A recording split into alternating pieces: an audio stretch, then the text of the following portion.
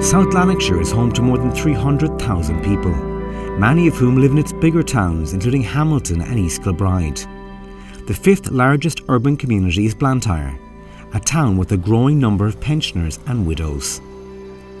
Their community and leisure hub was built in the 1980s, and it is called the June Stewart Centre. This hall is very, very important. I'm a third generation in this hall. My gran was one of the first members of the Priestfield Senior Citizens. This hall was gifted to senior citizens by the council on the 8th of November 1980.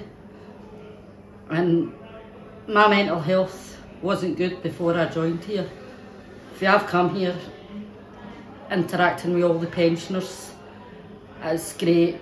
I walk out here every day with a smile on my face. It means everything. My aunt was in Kip Care up there, and she came down here once a week. That was the only time she left her care facility, was to come here, you know? So these kind of things, and money can't buy them. I mean, we're not talking hundreds of thousands of pounds, we're really not, you know, just to get a basic living for them. It's not fair. I lost my husband last year, suddenly. And basically, I was in the house for 3-4 months. Wasn't going out, wasn't speaking to anybody. I haven't got any other family. They're only with me, myself and my husband. And it's been a refuge for me, to be quite honest with you. If it hadn't been for the women up here, I'd probably still be sitting in the house more often than trying to come and getting to meet other people and things like that. So it's been a lifeline for me, basically. One story was that she identified a man who needed help. He had no electricity or gas. Just by talking to him, she was then able to reach out to people to get the appropriate help. The man's house was then decorated, heating put back on and put back in the right track. So it was absolutely amazing. In this hall also, they bring along citizens' advice, money matters, a lady who can advocate for people, so help them fill in forms. So they're vital services. Councils across the UK are coming under greater financial pressures, from Birmingham City to Falkirk, with some budgets being cut by up to half. The June Stewart Centre is one of the leisure facilities facing being cut from the centre of Scotland. It is our contention that there has been historical underinvestment in the facilities. Do you agree? Yes, I do. If you look at the halls and you look at all our infrastructure, it's been a chronic underinvestment. In order to keep the facility running, the community of Blantyre has come together to fight for the June Stewart Centre throughout 2023 and 2024. We've had enough of being ignored, we've had enough of cuts, we've just had enough. Blantyre deserves better, Blantyre demands better.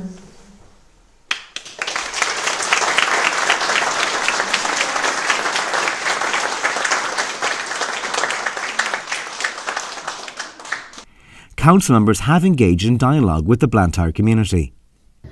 Nothing is saved, nothing. We've got to work to kind of extend, but I think there's a commitment to extend by 1 month to allow these schemes to be set up. But then it's very much based on the money we've got and whether or not people have an interest in a community asset transfer. Libraries. A library is a library is a library. It's not a community lending corner, it's not a community book corner or, you know, a reading group. A library is a place of learning, it's a place of sanctuary, it's a place of health and well-being. It's 2 years ago, February last 2023, when I put it in the Blantyre Community Council minutes about the storm that was coming, when I warned you about it, that we were going to have problems here. However, they are being put in a challenging situation and issued this statement in spring 2024. Executive Director of Community and Enterprise Resources David Booth added, "The challenging financial landscape being faced by all Scottish local authorities has forced the Council to make a number of very difficult decisions in order to bridge a budget cap of more than 20 million in the current financial year alone. That is on top of many years in which funding for the Council has not risen in line with inflation and other costs. And further difficult decisions will need to be made by this and all Scottish councils in the years to come. We note other local authorities have already had to close some libraries in previous years.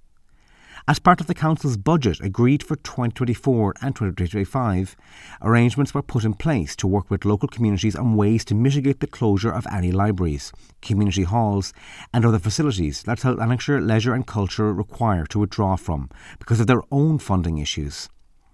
With those discussions continuing, all facilities remain open thanks to the £1 million Community Fight Back Fund that was agreed as part of the Council's budget. A £150,000 Future Libraries Fund was also agreed, and this and other funding will be targeted at reprovisioning some services in those areas where South Lanarkshire Council will have to withdraw from libraries. We and SLLC will continue to work with local communities to develop reprovisioning options that will be best for their areas. I don't agree with all closures, and I've already said it, stated my concerns in every community council I've been to about the concerns.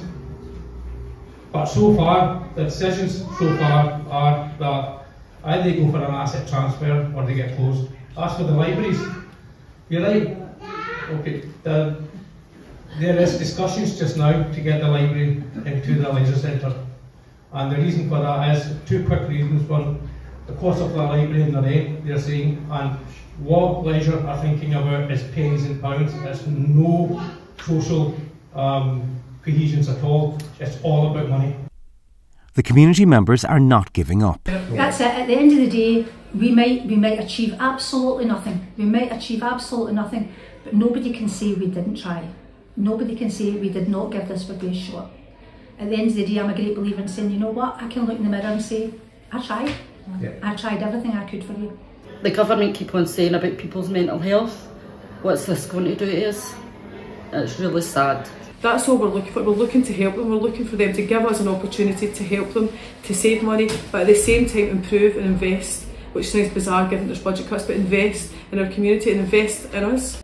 South Lanarkshire, like many local governments across the UK and Europe, need to find ways to make cuts, with almost £13 million needed right now. We've got a pay claim coming in from the unions for a pay rise, so that's going to cost us money, and that budget was one of the worst budgets we've ever done, and it's because of the fact is that there's no money there.